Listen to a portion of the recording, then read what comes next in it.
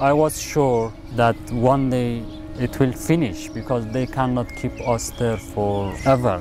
Always I was saying, you are not going to die in this island. Yeah, you no have right to die in this island.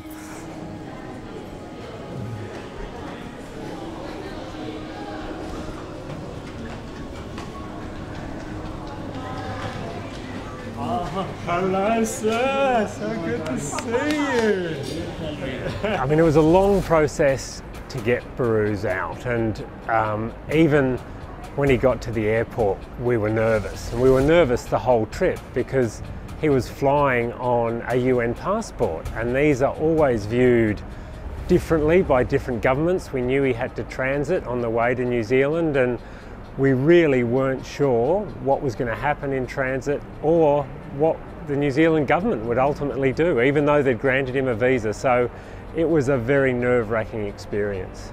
I was traveling with a UNHCR blue passport. So in Port Moresby airport, they asked me many questions and they created a very stressful time for me and the friends who were with me. They called many places, even they called New Zealand immigration, I think, just to become sure. Everything was legal, but they were suspicious at me. So finally they let me get in the plane. So the first step finished. The obvious way was to come through Australia, but clearly he was not going to be granted transit through Australia. So then we had to find which government would most likely let him make that onward journey. And for us, the simplest way in the end was through the Philippines. And even then, we knew there'd been issues with Iranian refugees at the Philippines airport, you know, not long before he travelled, and so that created extra tension. I stayed there for 19 hours, then flew back. I was very close to Australia, but you know, that was not a matter for me. Every time we knew Behrouz was arriving at an airport, whether it was in Port Moresby or in transit, or even when he arrived in New Zealand, those were the times we knew something could go wrong. We were watching on the plane tracker. We had people, you know, back in Australia watching his flight with great interest and trepidation, and every time we knew he got through the next hurdle, we were that little bit more excited, but a little bit more worried as well.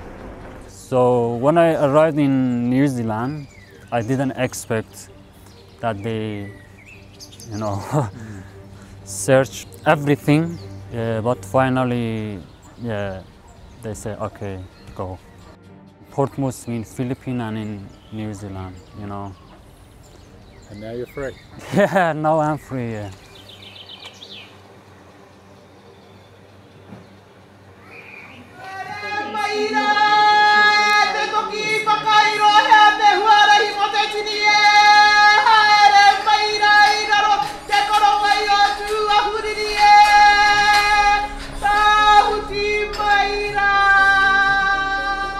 When I arrived in Auckland, it was very strange because for the first time,